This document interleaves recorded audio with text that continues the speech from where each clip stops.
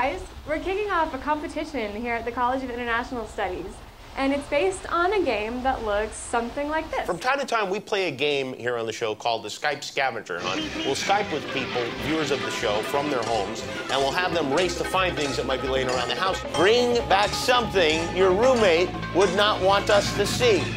Bring back the most expensive item you can carry. The first man to come back wearing a wig wins this thing. A telephone? Round 2. What do you have? What is that? The Skype Scavenger